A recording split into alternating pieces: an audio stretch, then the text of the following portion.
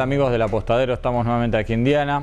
Esta vez les voy a mostrar unos rifles de aire comprimido de la afamada marca Baikal, de origen ruso.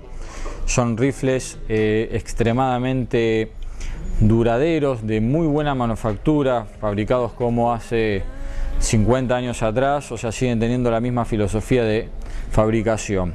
En este caso, estos modelos se trata del MP512M y el 512MS, que la diferencia principal está dada en el tipo de culata. En este caso, acá pueden observar, este es el de culata de madera, y aquí les voy a mostrar que es el mismo rifle en culata sintética.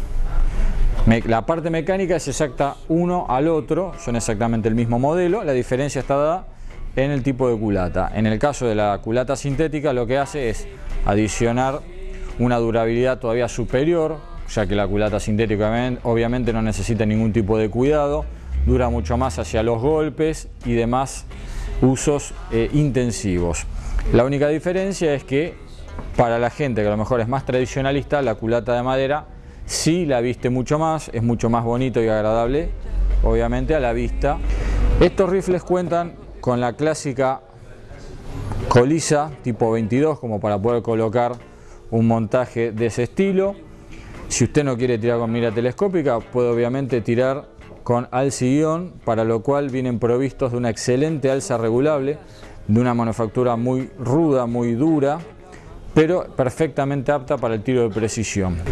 Estos dos rifles, tanto sintético como madera, lo pueden encontrar aquí en Diana. Estamos en Maipú 731, estamos en pleno microcentro porteño, entre Avenida Córdoba y Viamonte. Estamos de lunes a viernes de 10 a 19 horas.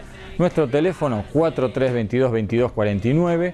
Nuestra página web, en la cual van a poder encontrar estos productos, así como muchos otros de Baikal, en que mostraremos en futuras ediciones, es www.diana.com.ar. Ahí tiene un link como para hacer la consulta vía mail, las cuales se responderá a la brevedad. Bueno, mostrándole estos hermosos rifles de excelente fabricación rusa, nos despedimos de los amigos del Apostadero hasta una nueva edición. Nos vemos. Hasta luego. Dice que hace